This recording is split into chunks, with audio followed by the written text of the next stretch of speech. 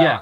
I've looked into that, and I came to the conclusion that URART would be probably the easiest one to take. And before I look into your presentation, I found the same link as you called Octoprint, and this is simply marvelous. This is exactly what we're searching for. It's written in Python, so I can modify it with ease. It is capable of monitoring everything via Ethernet, like I proposed. So this is more or less what I meant. Is exactly what they did. And I've found several attempts on using it successful attempts on using it on several printers at once. So this should be possible as well. I found 2 links. I'll distribute them to you. I can write them to you right now, or I'll write them into the work log today. We'll see about that.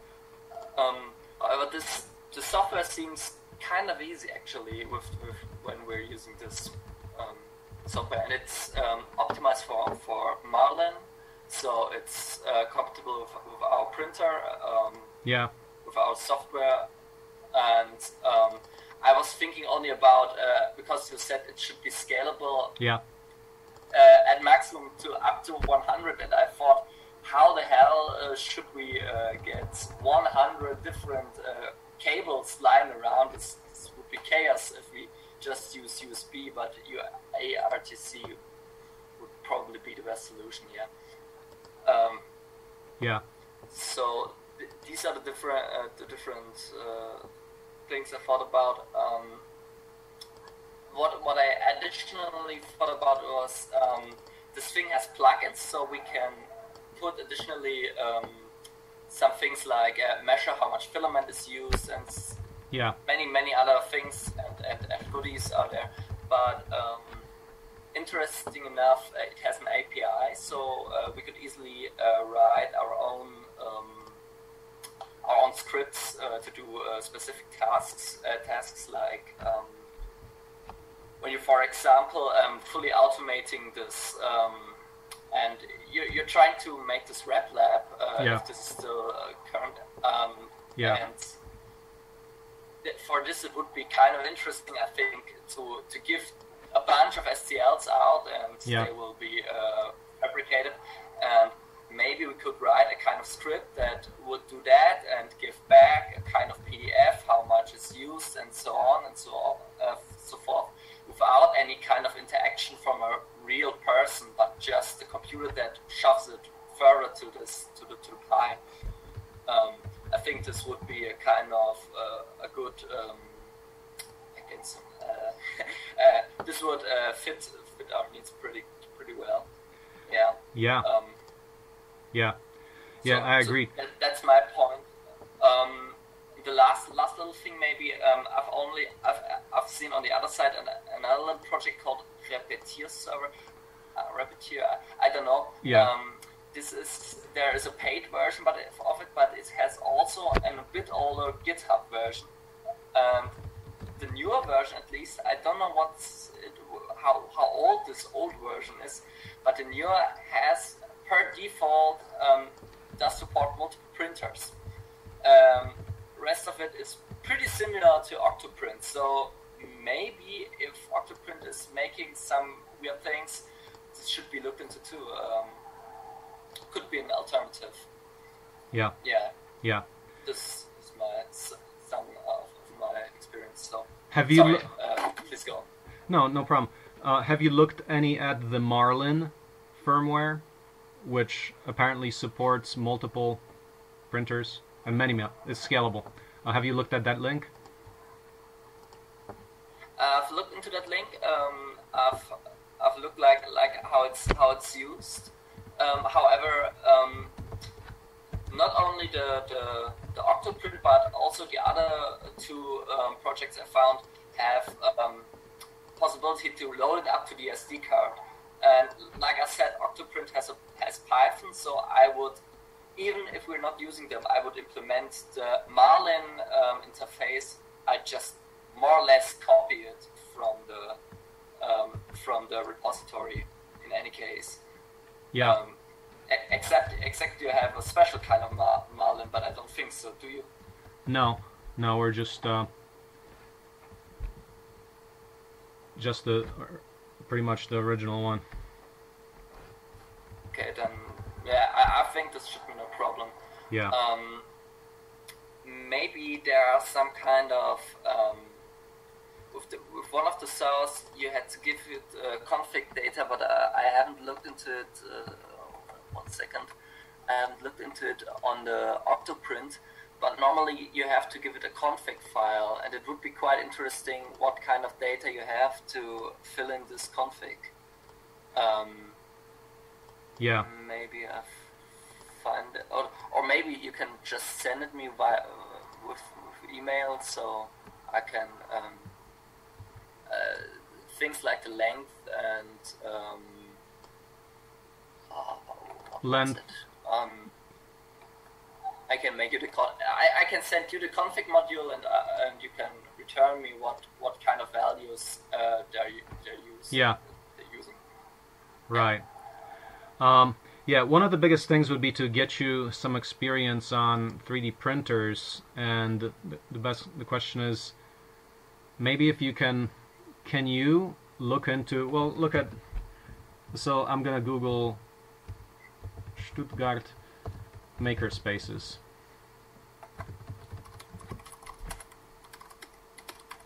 Because they have space, yeah, like for example, Makerspace Werkstatt at... Well, it seems even something big. Like I said, I know a few people of the scene, but I've never been into it myself. Yeah, I mean, the one thing that I'm thinking it would be very useful for you is to get familiarity with 3D printers.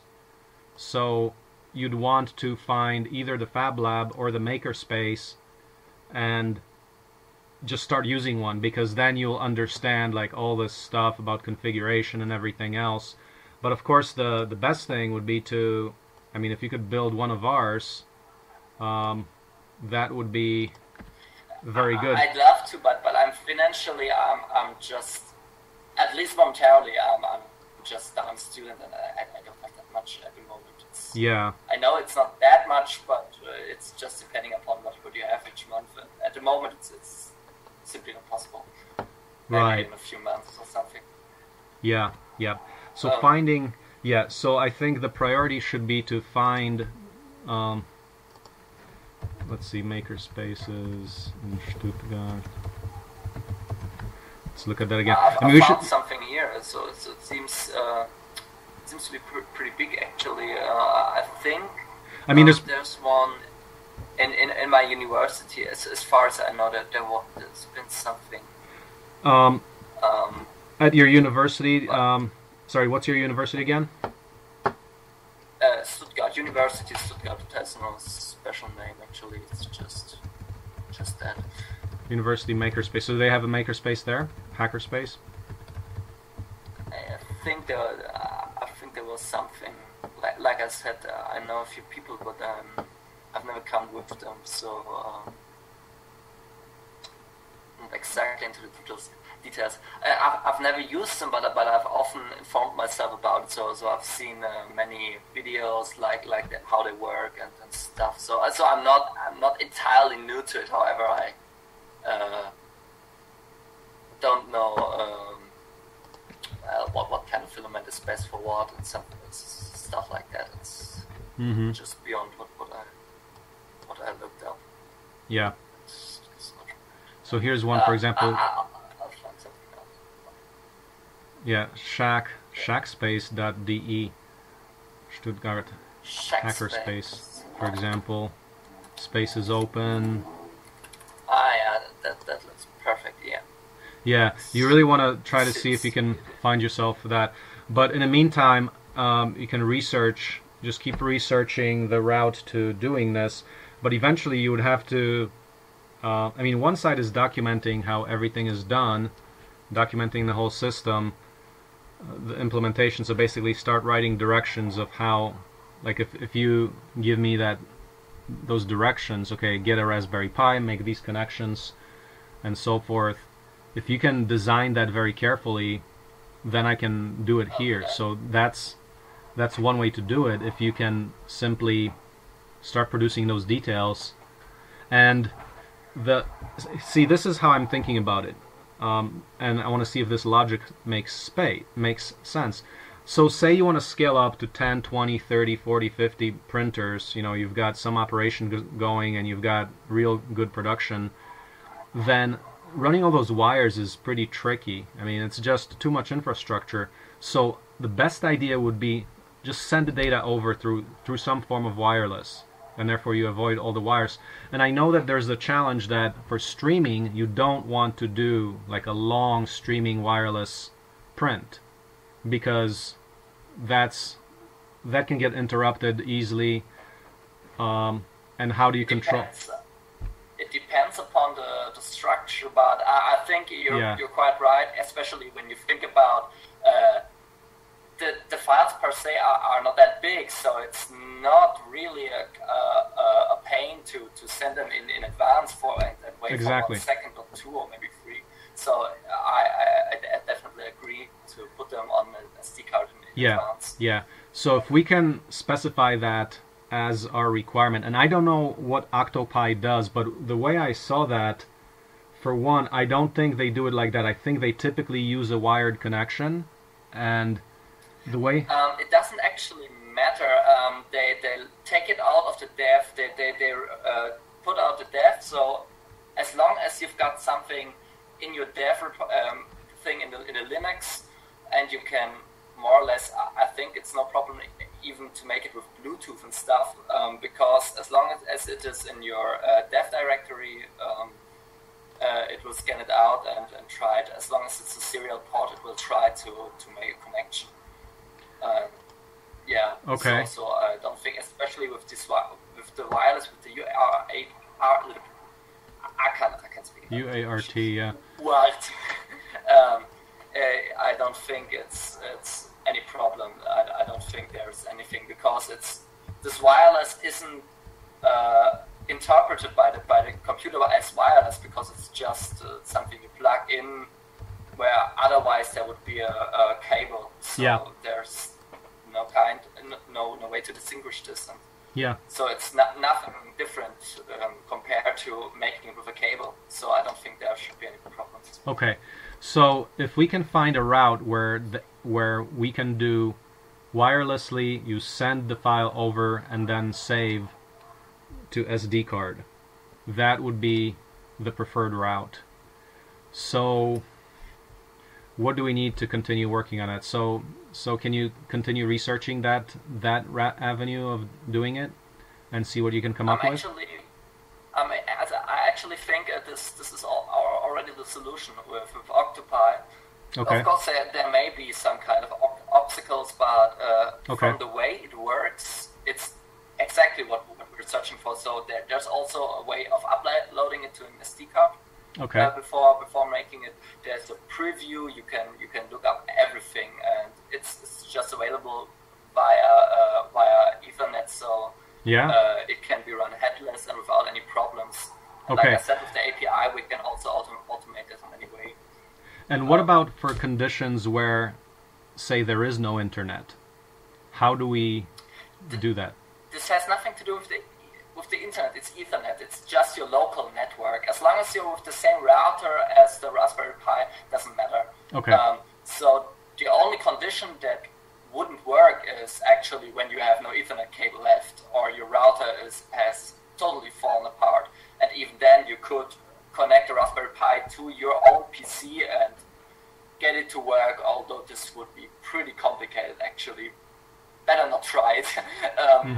You could also connect a desktop to the Raspberry Pi and put in its own IP, so localhost, and it would also pop up. So it's never lost in that way. It's just for convenience, and it's normally for the local network, so for your house and nothing outside, except especially you're explicitly wishing that you can do port forwarding and stuff. Okay. So you have a local network or Ethernet connection. Then how do you, so say the controlling Raspberry Pi, how do we initially give it the programs. Like so say we generate, the workflow would be, actually let's document this. So I'm in this, I started this a separate document, so take a look at this one, and so I just basically transferred the stuff from before. Let me share that, make sure you can edit that. Yeah, would be useful. Yeah.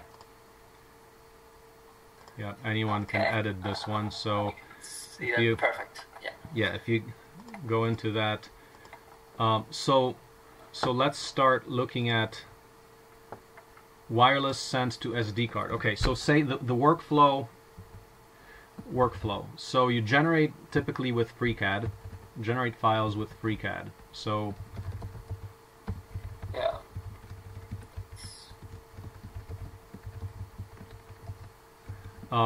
And then can I use this, like for example on this computer, so let's take a use case.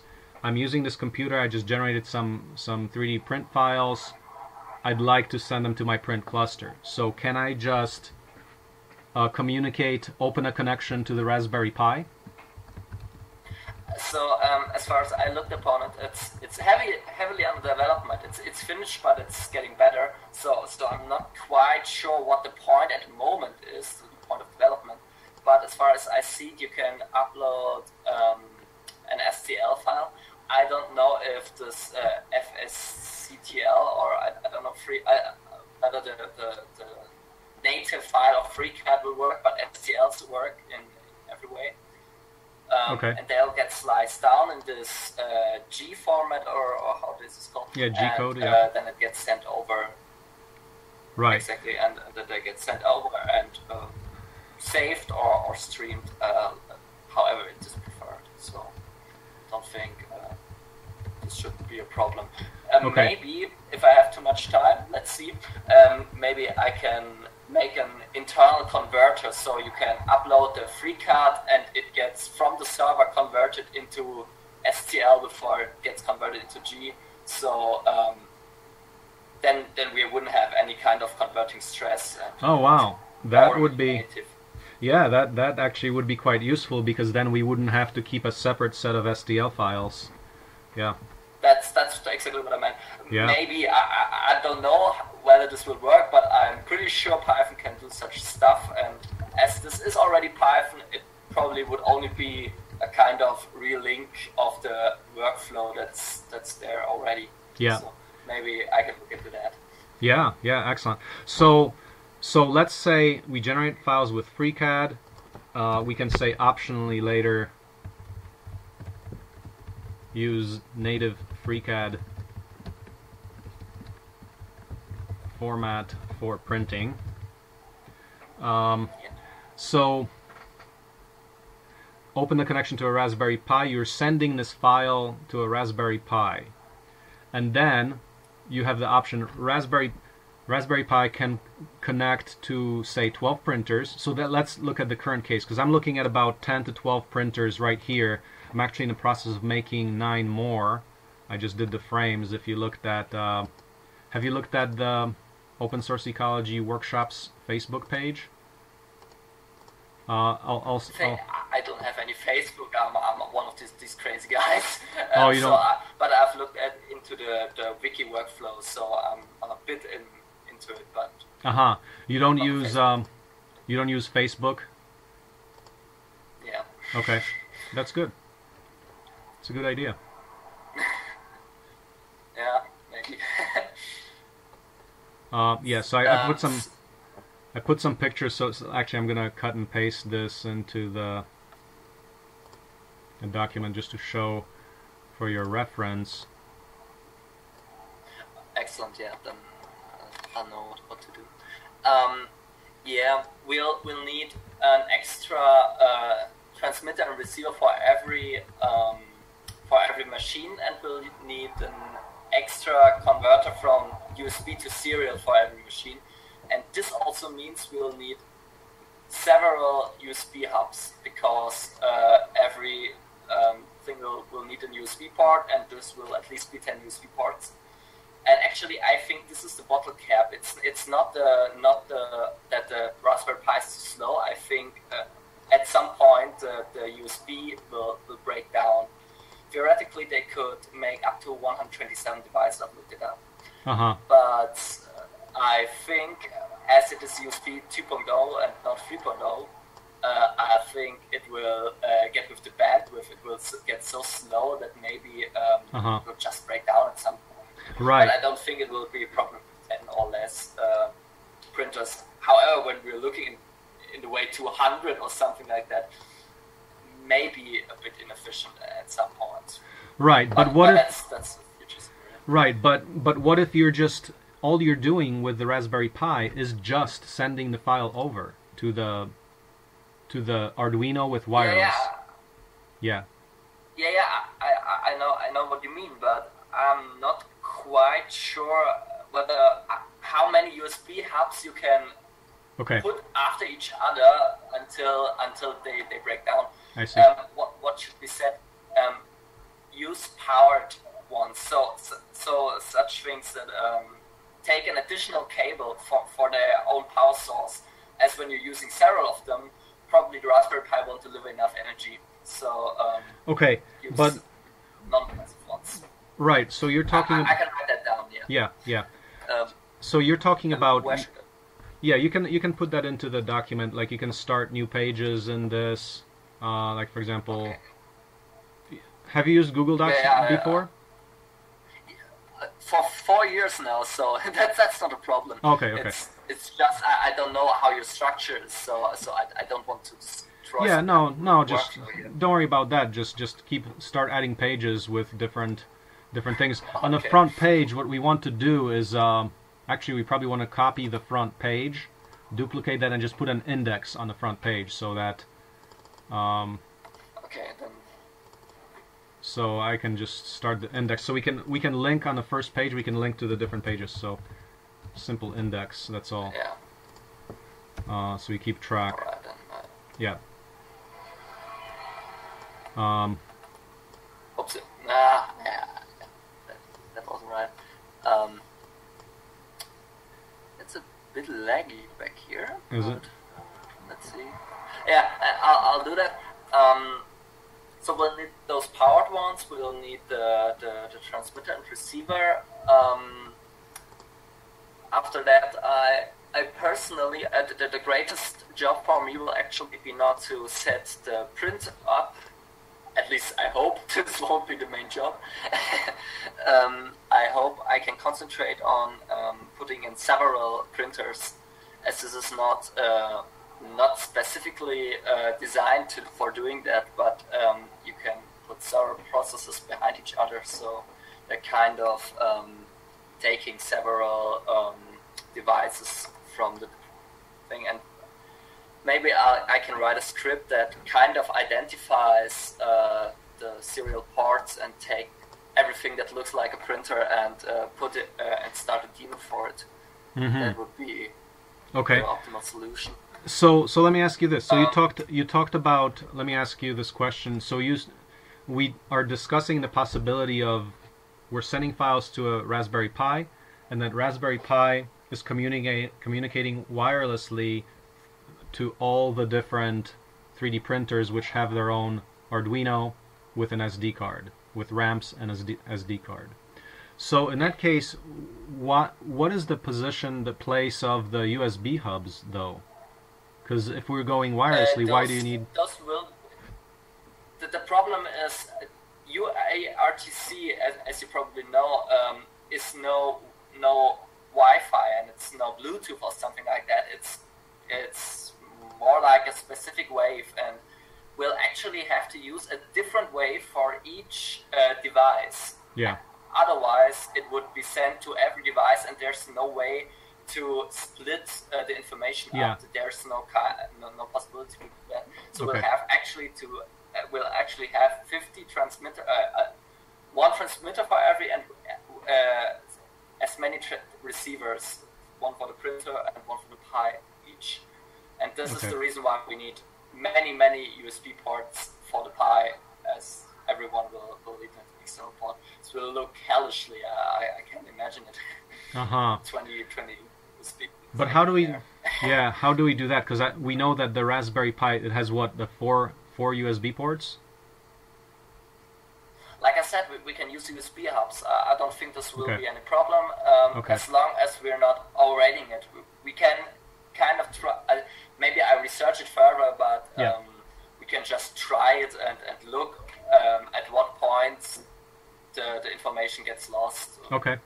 Yeah, that sounds good. That Maybe. sounds good. So what are the next steps then? So do you have enough information to go on for now? I think I have enough information. I'll try to make an image for now. So you have just to write the image onto your Raspberry Pi. Then you can set up the stuff, and I'll hopefully you'll just test it for now with one printer Okay. and look whether this one printer will receive and deliver. When this works, I'll try. You'll give me some kind of feedback, and Okay. I'll try to make a script out of it so it can automatically detect all the printers it's connected and kind of integrate this into the entire system. Okay. This would be So the second step. okay. That's good. So simple testing, but let's then therefore start with what we need here, because I actually don't have a Raspberry Pi here. I have a BeagleBone, but let's do Raspberry Pi. So let's look at how that system would look like. Can you All right, can you continue drawing in there too The with me? Raspberry Pi. Mm-hmm. The Raspberry Pi is of it's the third generation. Let's see, somehow. Oh! I can only read it. I can't write it. That's why this doesn't work. I was kind of confused why all the buttons are missing. Oh wait, you can't edit it right maybe- now? Yeah, I can edit it. Yeah. Sorry, I edited. Yeah. In German, it's writing. Sorry. It's kind of the same. So we got I was just confused because I've done it so many times and I just couldn't find the button, so right. I felt a bit stupid. Now can you edit? Not yet, but I hope soon, maybe. Not yet. Don't know. I'll reload it. Maybe this will help. Yeah. Reloading it did the trick. All tricks to the best. Yeah. So we'll. I actually don't know how your setup is. So for one thing, this is all in your rep lab, more or less. Yeah. Am I saying this right? So this Yeah. is just some kind of big fabric, or not big, but some kind of bigger, Yeah. Well, actually, so there's the workshop. So wherever the printers are, I've got some at the house here, some at the workshop. But let's assume there's a computer, there's a wireless connection. I have a wireless connection on this, so there's a router somewhere. Okay. So somewhere I'm running off a router for my internet. Okay, that sounds perfect. That will do. That will make the Pi position a bit more flexible. Uh-huh. So we got the Raspberry Pi, and then We'll from have- there we also have wireless. So the Raspberry Pi is going to have a hub, or just first we do just a single, no hub. So the Raspberry Pi will actually only have an SD card in it for the hard drive, as a hard drive, and it will get energy via a micro USB cable. It won't require more because it has a Wi-Fi receiver built in, and this will probably deliver for all our users because web server is TCP. So this means I've looked this up, so no errors get made. Every file that's sent to this server has a checksum in it per default. So even if it's wireless and therefore not every signal gets through, it will ask as often as necessary until the file gets through without a mistake. So there's no problem with using wireless for the Ethernet connection. Right. So we say it has built-in wireless or built-in Ethernet? Both. I mean wireless, but it's actually the same protocol, so I call it both. Sorry. It's let's see. I'm a horrible designer. I must say I'm not good at drawing stuff. Yeah. So we've got SD card, micro USB for power, and the micro USB would come from where? Just a wall plug. Just a wall plug. It will need maybe 1.5 ampere at least. Better is 2, but probably 2 amp, it 5 will volts. also work with 1, but I just wouldn't advise it because then it could shut down at some point when it needs too much power. Raspberry Pi 3 has actually a pretty high power consumption compared to the other ones, but for one it has this Wi-Fi, and therefore we can shut off the Ethernet port, and then it's not that much of difference. And for another, it's very, very powerful, especially compared to the other ones. It's about 15 times faster as the first generation, and about 5 times faster as the second. Oh, wow. So maybe we could think about using this for other tasks as well. I have about 4 more or less complex tasks on my running, and it's never, even when all are more or less at their height of usage, they're never, the process is never to over 25%. Yeah. What's the clock speed on it? What is it, like a gigahertz or? I'm not quite sure. I think 1.4 quad core actually. Yeah. So it's good for distributing several tasks. So it's perfect as a server actually, like it is at the moment. You can put many tasks on it. You could make backups when it's idle and such stuff. If there are any other tasks you leave your computer on for, you could actually think about putting them on the Pi. Yeah. It's definitely powerful enough for everything except for maybe some things like antivirus or rendering videos. Yeah. Except you want to leave it running all night long or something. Okay. So from the Raspberry Pi, the connection to the 3D printer. So at the end here is we got a 3D printer. Would that be wireless at this point? So we get the wireless, or just can we at this point do wireless for the 3D printer? So that means it would have ramps with wireless module.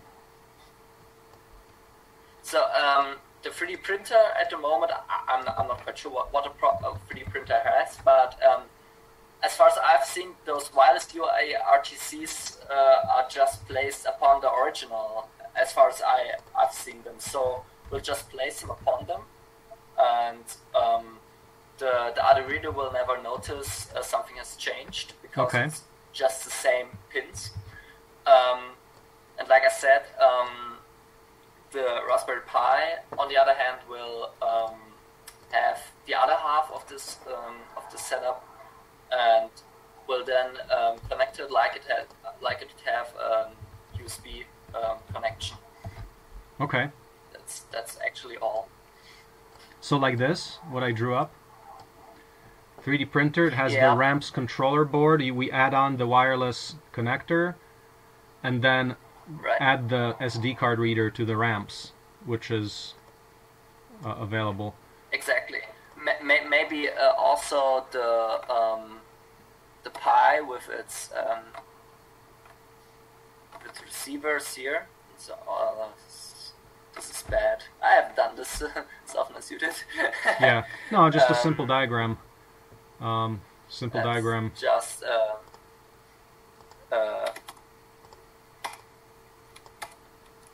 I'll make a broken connection for wireless. Yeah, that's perfect.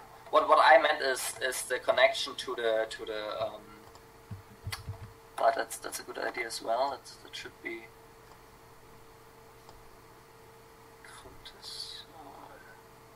How do you get this? Copy paste, yeah. It's basic tricks here. USB to wireless. Mm-hmm. So so this is kind of what why is mine not here? not, Let me. not I'll change it right there. There it is. So. Oh, all right. Okay, exactly. That's what I meant. Maybe we should kind of put in the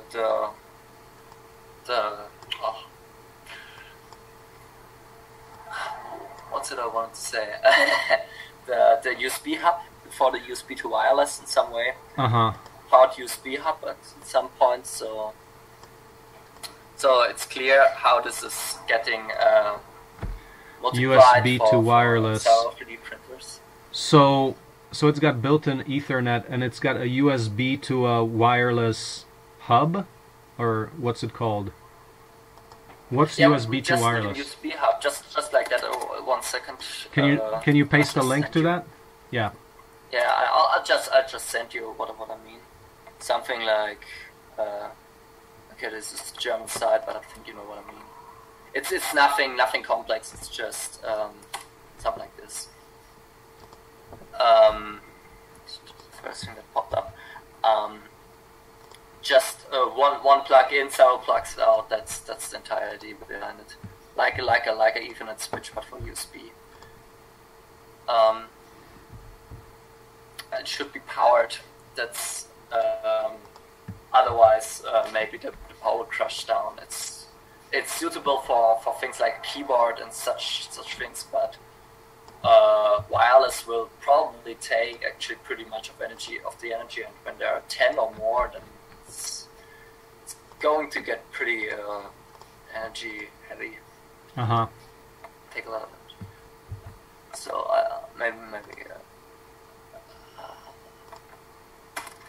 Oh, I see. I think this is called active. Okay.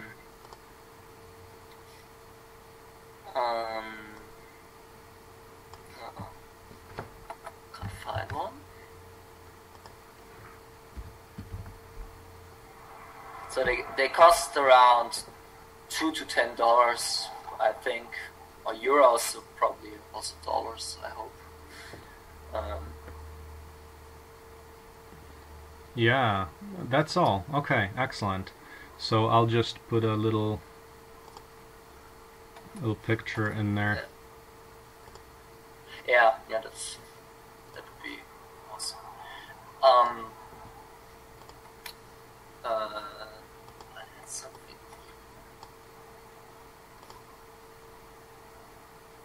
I hope I still have this. No?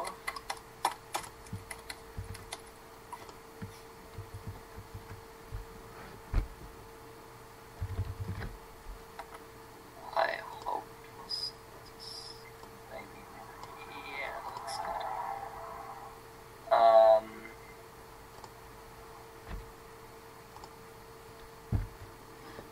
We'll is it?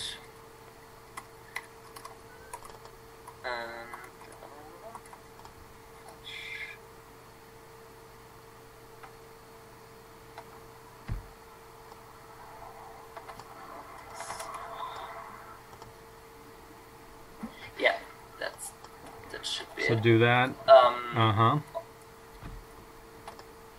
On excellent. On this document, you can see the thing that would be used into the USB parts of the hubs. Sorry. Wait, let's see. So how? Let me see this thing.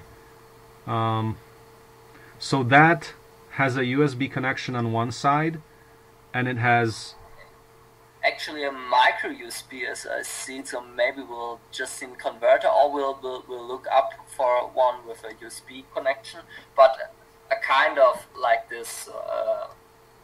The circuit is definitely the correct one. Okay, but let's see. So how are you getting then from that USB hub, USB to wireless? What do you need from there to get to Is that have the wireless module built inside of it, and it's got more USB ports on it? Is that what it does? Yeah, that's all. It's just a multiplexer, I think, from the circuit in itself. So they're just multiplexer USB ports. So it'll be it's 4 USB ports plus wireless transmission? No, nothing wireless. This is just the hub.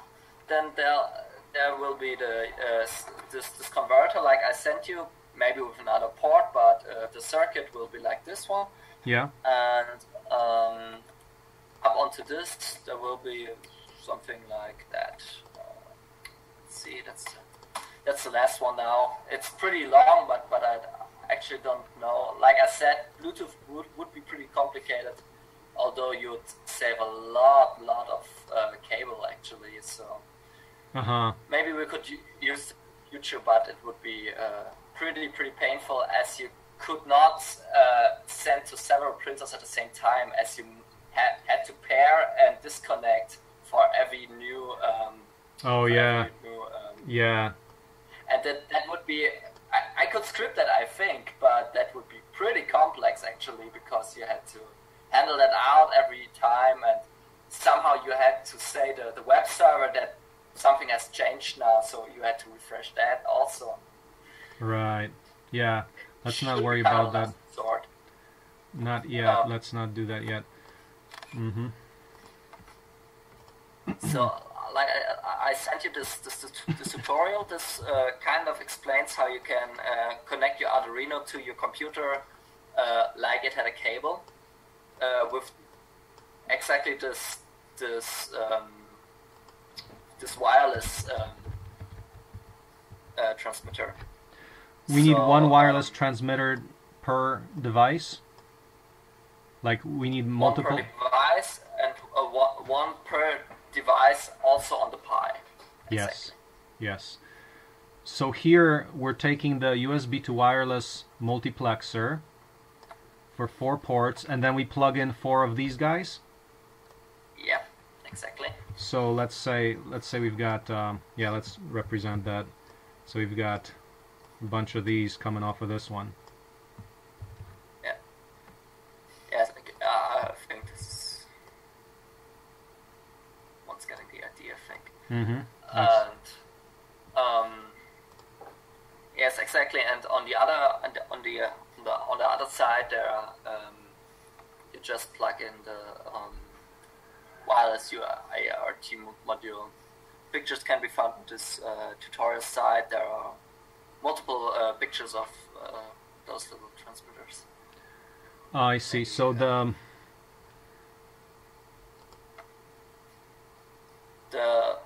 USB to UART first, and after this one, we need the wireless module plugged into the pins exactly. here. Yep.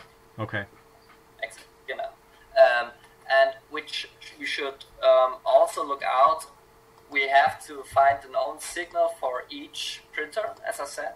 So we should buy transmitters that can be adjusted. So we're not buying 20 of these, and they're all on the same wave. And right. Yeah, that would just be a mess. So this should be definitely on a list as important. Yeah, I don't know whether those in the links have it, but I've seen that they exist with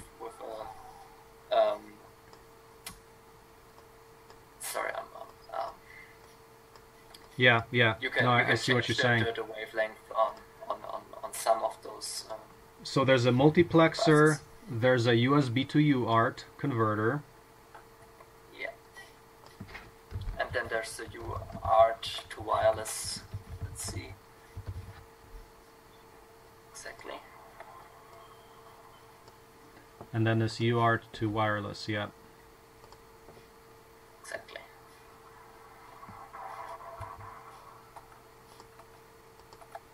About the middle of the tutorial, you can see how this would look on the Pi. So there's cable coming out of one end, and get into the transceiver on the other end, and on the other side you can see the micro USB cable plugged in.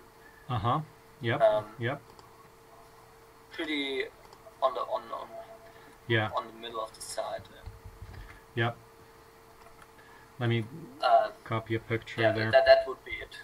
I think this would be the. Okay. Here.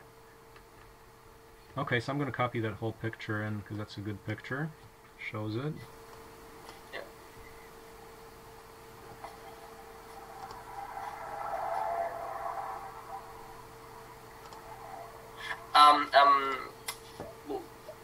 To be a bit more precise about that, we should actually, just to be technically correct, wireless is always from the router, from the router.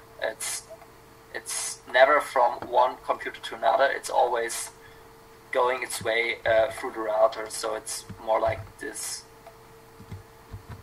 when I'm doing it right. Something like this. I have no talent for this. This is horrible.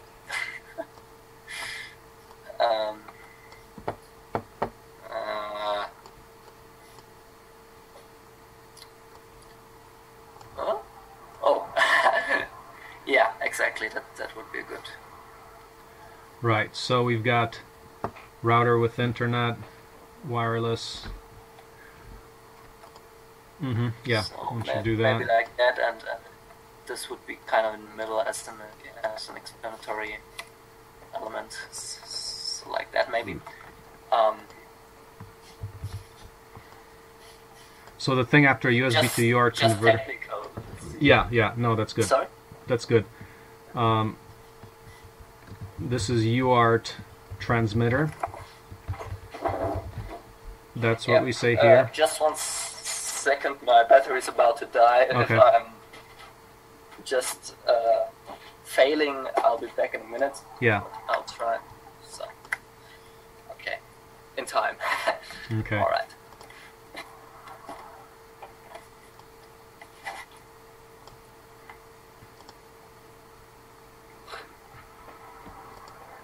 Oh yeah, exactly. That looks fine.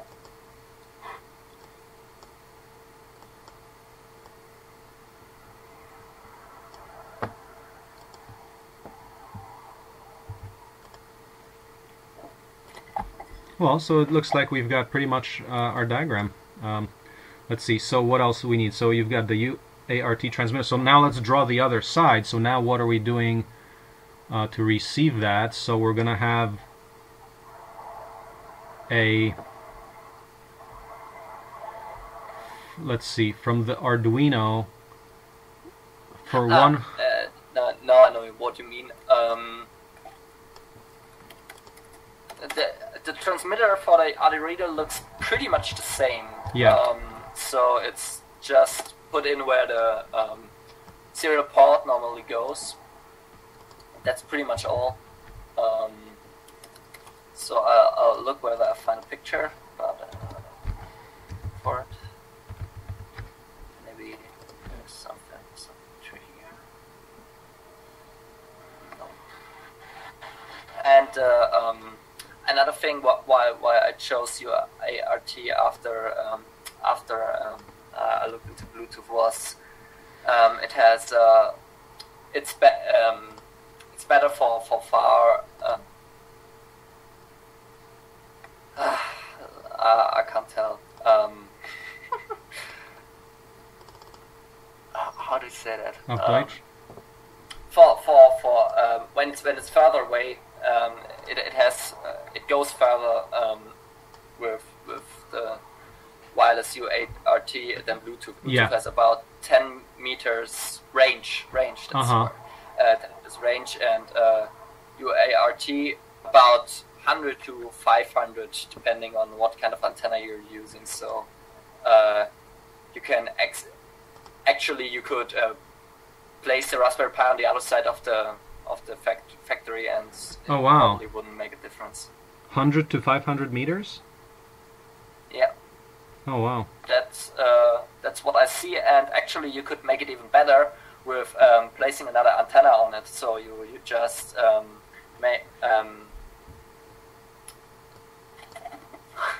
Yeah. Okay. I'm really tired. Sorry.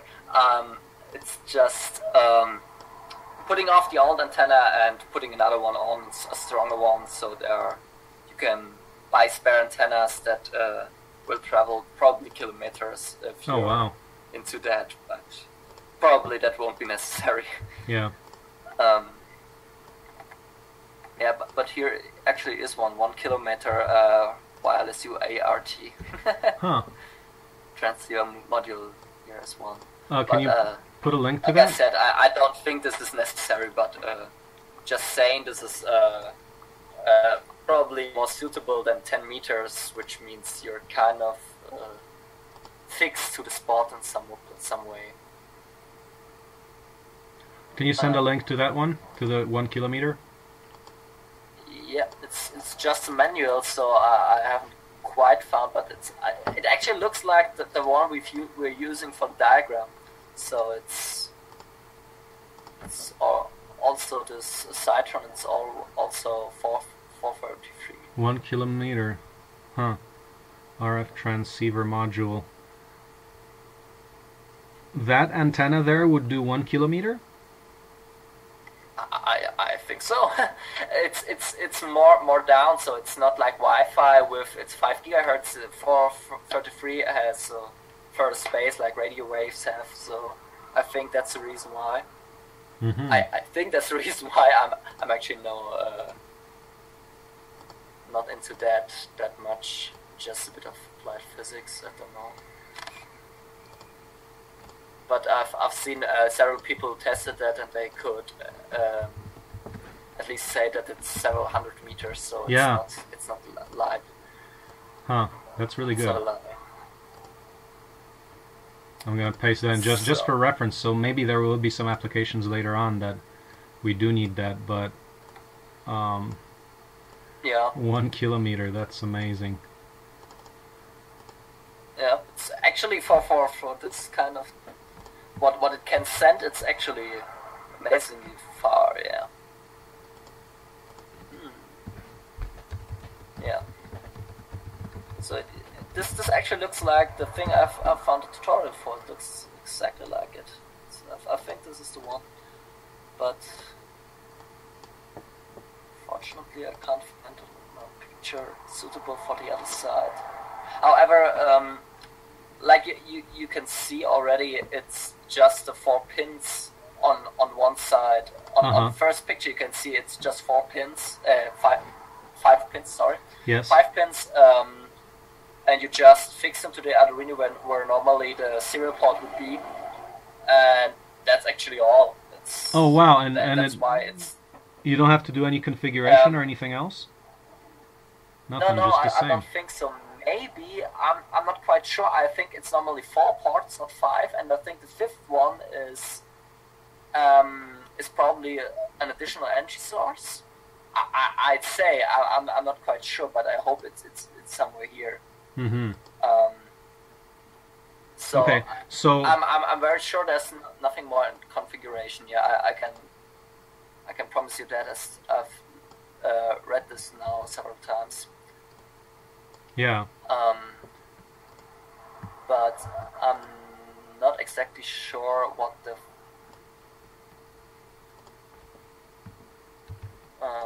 this film. So what we're gonna do is we're gonna take one of those transmitters and we're gonna put it on the, that's called the wireless add-on, right? That's that? Yeah.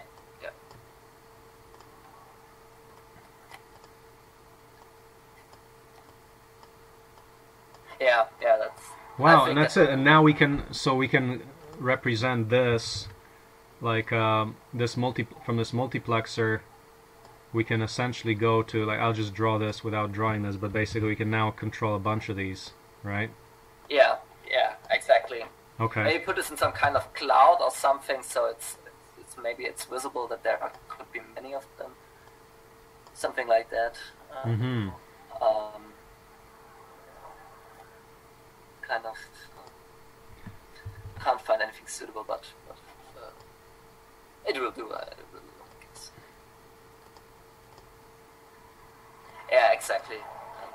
So you can go like this, another 3D printer. Yeah, perfect. That's...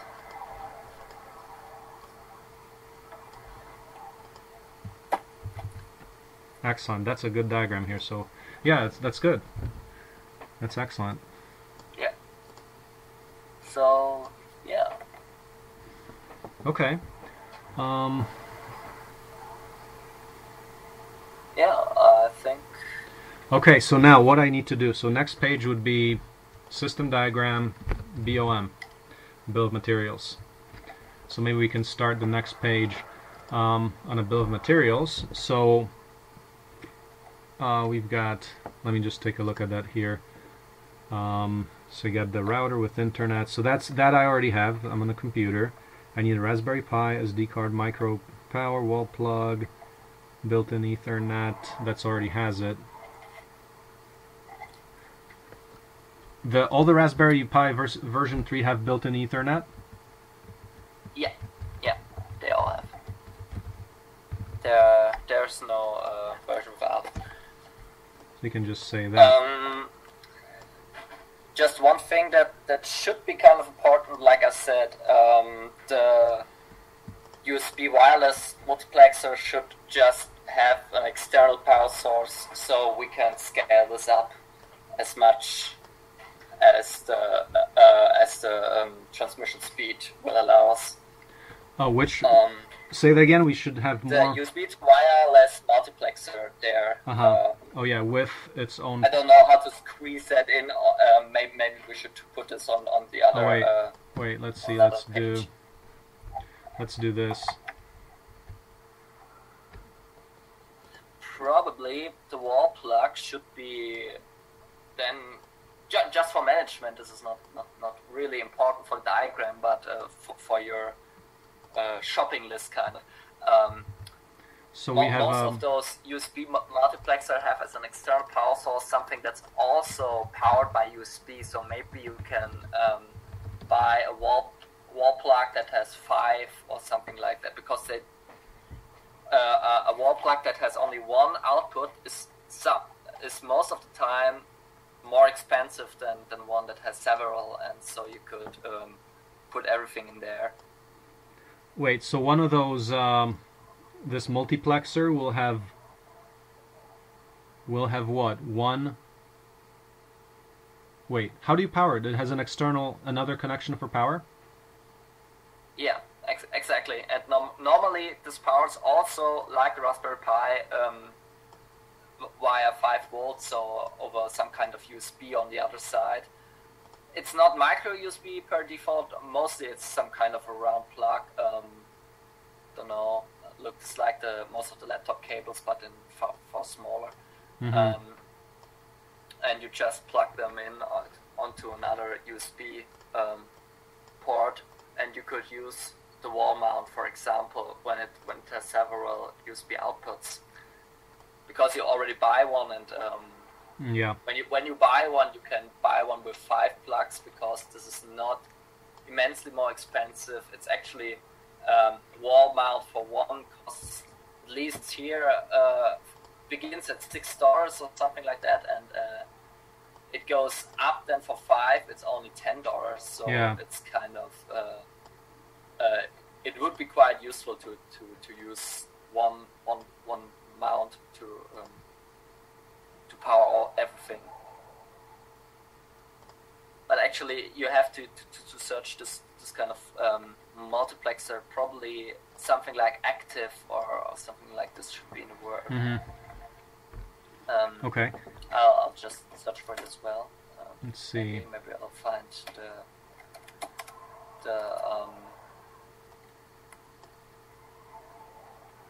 right name for it.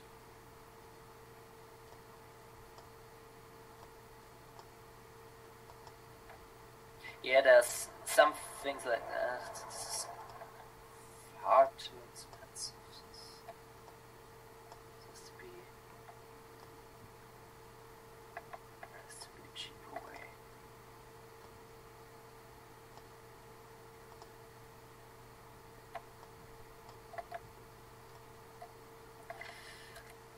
I'm just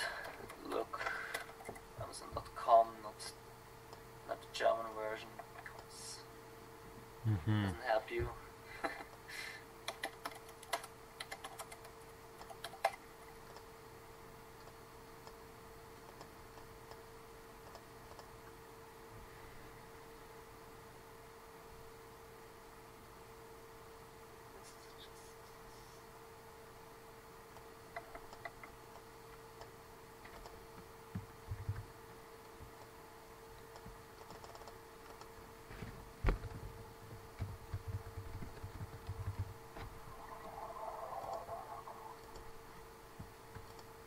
It's horrible.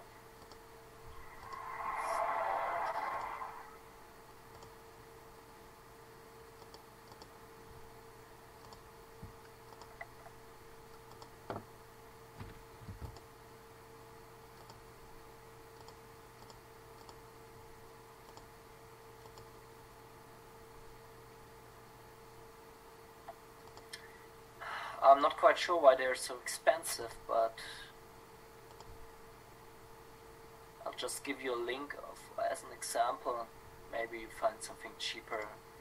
Just when I use my price, comparing, I'll just get German offers, and that won't help you. So something like that. It is that printed in COM. Why is it already?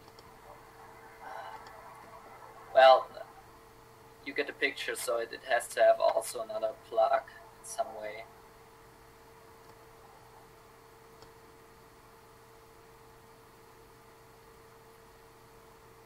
This is actually with micro USB, so this is okay. From design, this is actually perfect, but it's a bit expensive. Is that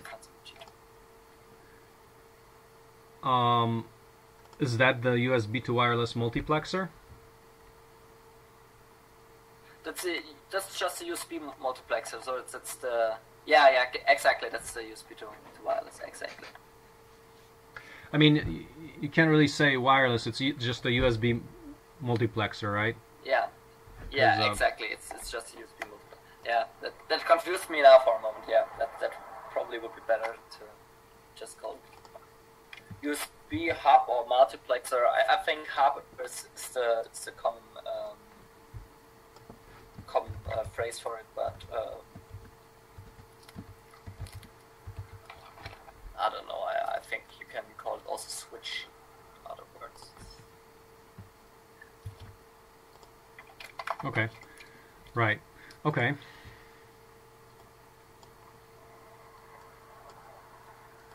Right.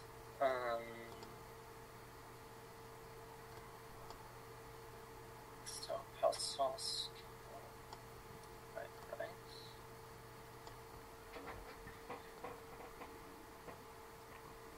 All right. So that's pretty good. Let's see. Are you able to search for like U.S. Amazon where you are, or it doesn't? I think it's possible, but it's not as easy as I thought.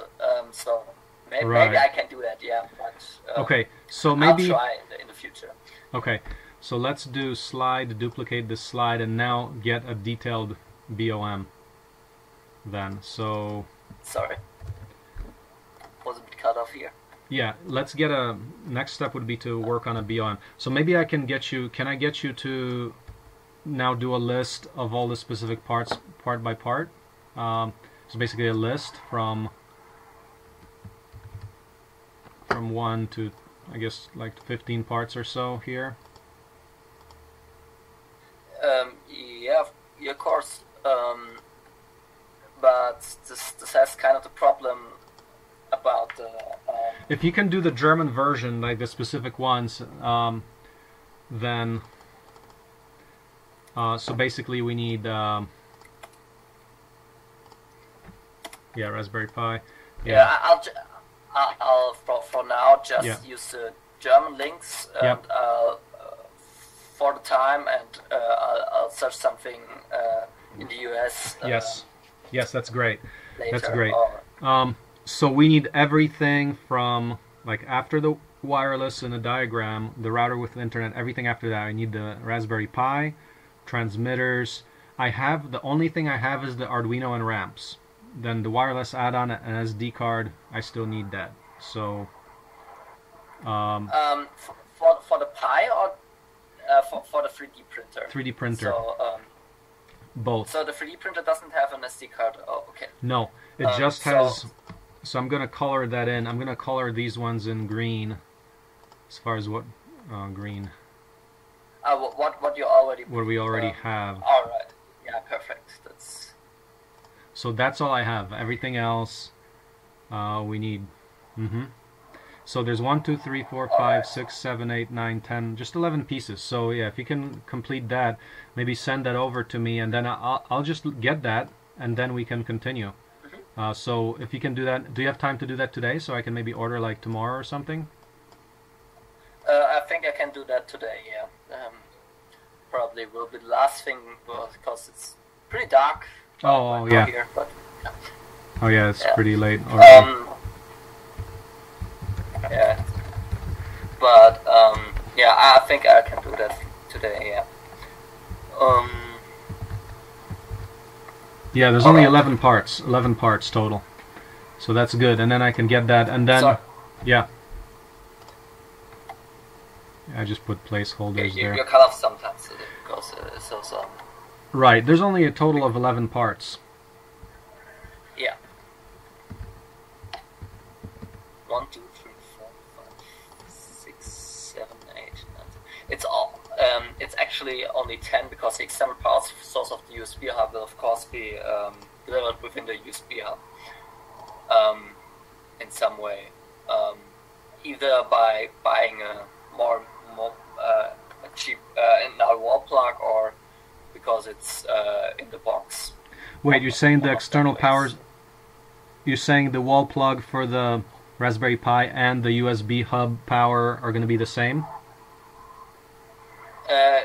If I find the right links, I'll try to manage that because it would be far more convenient, as I'd say. Yeah, one less plug. If you agree.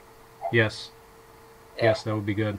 Especially as we won't have only one USB hub, as we will have maybe 5 or so. Yes. In the future, yes. So maybe one big wall plug for several USB. USB doesn't take that much of an energy, so one plug should deliver everything we need. Yeah. Yeah, so actually, right now, maybe what I will do is probably... Yeah, just get the system. So maybe what I'll get is like a couple, 2 or 3 of those wireless adapters so that we can start scaling up. Because one single hub, we can get to 4 printers there. That'll be good. Yeah. Yep. Perfect, yeah.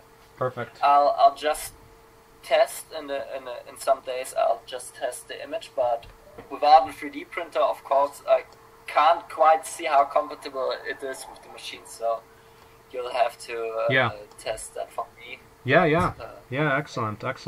So this is really good. That's major progress. So, yeah.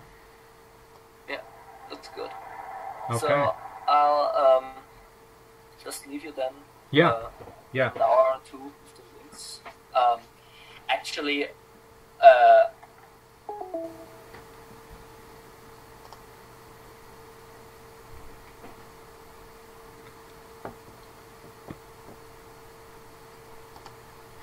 so that looks pretty good here. Simple system. Yeah, go ahead. Sorry, that threw me out. Sorry. Yeah. All right. What I wanted to say, more or less, personal interest about the project in large scale. It's about the scarcity and of course about making a resource from scratch as far as I could define it.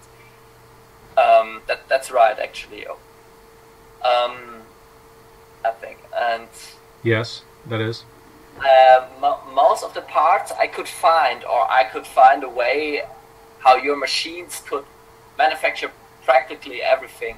But there are 2 major parts to relying upon without kind of searching a solution or without serving a way. And I just want to ask whether you have something in mind. And one thing would be the generators, the diesel generators or whatever you're using. So those are kind of complex things. Of course, they're not quite as scarce as other parts, but is there some kind of idea how to produce them? Yeah, well, in the Global Village construction set, there's the external combustion engine, which is a steam engine. But once we have the CNC machining infrastructure, we can make them. We can make engines in the future. So yeah, absolutely, absolutely. So I mean, people have been building engines for about 100 or 200 years now. So it's not super difficult to do that. Yeah, definitely. Probably. I know how they work, and I know they have many parts, and I can't quite think of how to build them with such raw tools. But maybe that they're refined enough, I think. Yeah. And the other thing, which is maybe a bit of more of a concern, is what about microprocessors? Yeah. Well, I think we can do on the scale. Once again, technology gets miniaturized, just like 3D printers and micro machining. Once you have fabrication capacity, you can build a facility to produce microcontrollers and semiconductors. If you got silicon, you got sand, you've got chips. So I mean, that's how we look at it. So the eventual goal is on a 20-year roadmap, and that's. Have you seen the 20-year roadmap? Yeah, I've seen it. It's very ambitious. Yeah, right. So we keep going technology by technology. We have photovoltaics, that's semiconductors already. Yeah, I mean we'll be able to do that. So that's the goal, to show a showcase where you can do that. I mean, when people did that initially, I mean they did it all in labs and then they scaled it up to factories. So think about, still you've got the labs, but then now the factories convert from factories to micro factories. So you can do it in a much smaller scale. And but microprocessors have such a different approach on being produced. That's what I was thinking about. I don't know whether they have any open source initiative to try this, because it's with this photosensitive materials to kind of get rid of the silicon and then get those structures with lenses and lightning. But actually, those machines aren't too big, so I don't know. You have enough to do this. This is not actually a proposal or something. I just want to ask whether you're kind of waiting for a technology that's doing this on that scale, or no. I mean, look, the individual machines that do those processes, they're small. It's just the fact that there's a whole string of them, a whole facility of them. But each individual machine it's not big. It's like a, size of a room or size of a desktop, You can do that all on a smaller scale. So I don't see, I mean, basically what you do is you examine how does the technology happen today, and then you can open source it. So yeah, we aim to do that. That's just natural. Like in the future, as information becomes open, there is no limits to that. Information can become open for everything. There are already open source chip initiatives, like actual chip design. Yes, but but there are no open source manufacturing projects that I know of. Yeah. Okay. And that's where I think we come in. Yeah. But definitely people are starting to design open source chips, and then it's not a big step to then say, okay, now we have open source machines that can do the chip fabrication as well. Like refining of silicon to solar grade silicon, let's say. That's, I mean, you can do that on a small scale. I mean, not a problem, and that's already semiconductors there. So that's right. It's more this chemical process like you have with the like with the photo sensitive layers and stuff. So I don't know how complicated that would be, but yeah, as you say, maybe that will come with time. Yeah. Just like everyone's doing a 3D printer right now. That was impossible long time ago. So yeah, everything is getting Yeah. more. Everything is getting more accessible. It's true. Technologically, I don't think there are any limits to what can be done on a small scale. It's just technology is advancing, especially with like micro manufacturing, molecular manufacturing. I mean, in fact, there's one guy who's doing work on the open source guy here, Dr. Joshua Pierce. He's got the Open Source Sustainability Technology Lab. I mean, he already is talking about open source photovoltaics, things like that. So that would be awesome. Yeah. Yeah. That's kind of what's missing in your architecture, the energy production part, but not really, because I mean, the roadmap has PV production in it, and then on a it has, but it's not. I've seen that you've kind of experimented with it, but not with that great of a success. I've seen the idea of the nickel iron battery. Yeah. But actually, I've got a friend, a chemistry student, and we've experimented a bit as well. And his professor said, what was it? No, I think I don't know what zinc is. Zinc, yeah. Zinc in English. It's zinc. Zinc, really? Yeah. Okay. Yeah. Actually, I think zinc iron was out of the view of the professor was actually more efficient. But before I give you some false information, I can actually ask him when you're kind of interested in that and when you have time for it, especially because there's a professor that's knowledgeable about nickel iron batteries. Not about nickel iron, but he said that this wouldn't be that effective as nickel zinc, and zinc is also pretty available. So, I don't know about that. All I know is that Edison batteries, they last for a lifetime.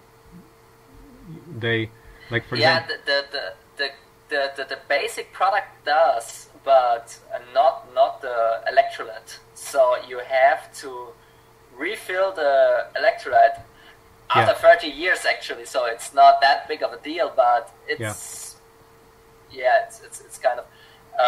It's true. It's pretty cheap and actually pretty sustainable. But zinc is actually also pretty efficient. And as we experimented around, we just realized it's very, very. It's not that energy dense. Simply, it's pretty complicated to build that. But maybe you have another plan about that, or no? For now, we're for just another time, I think. Yeah. Save it for another time. Let's get the print cluster going right now. Step by step, one thing at a time. Okay. Well, this looks really good as far as the print cluster work. We've got a good diagram, so we'll get the parts and we'll test it if we can. I mean, we can do this pretty soon, so maybe next week. By next week, I could order the parts. I hope I can deliver you the image for your testing by next week. I think I can do that. Excellent. Yeah. All right. Well, that's yeah. This is really good. Major progress. So we'll do this, and so thank you. So we'll talk then again at the next meeting. Maybe you can report as far as what you have found out so far. We can have you, like, everyone updates. I can kind of make. I can show this diagram and kind of explain it. Okay. Yeah. Because what I'll do now is simply the program. I can also show the program, but that's kind of a difficult question. Should I leave you? What's better? Is it better to leave you with an image that's kind of rudimentary, with a good documentation, or a good image with a poor documentation? What's better? Good documentation would be better because we want to replicate it. So the key for you would be to document. Like, I put some notes on the documentation standards there, but make it such that a novice can pretty much replicate because it's carefully documented. So documentation standards, make it transparent for beginners, so it's easy enough, and make it for Ubuntu, right? Yeah, right. Yep. Right. And then once we have this software, then we can include that in the OSE Linux distribution once we once we get this whole print cluster worked out, we can put that as our standard. I'm not quite sure whether this is a good idea, because it would just be an image, so it's pretty big without any use as long as you're not using it. So it would be 300 megabytes, and it wouldn't be a program. It would be just a kind of played onto your SD card. We could put a link into it, so you can just SSH it out or something like that. I could put some kind of scripting that would pull it out of the OSE repository or something like that. That sounds to me more reasonable. Okay. But we'll look into that as soon as we come there, I think. Yeah. So, okay. Yeah. Yeah, excellent. So I think you have enough to go on until next week. And then, yeah, whatever you have, just keep me in the loop so that we can report on it to the group meeting next Tuesday. All right? Do that, yeah. All right, Christian. All well, right. thank you. Thank you very much. Right. And we'll continue going. Okay. Yeah. Take See ya. care. Bye-bye.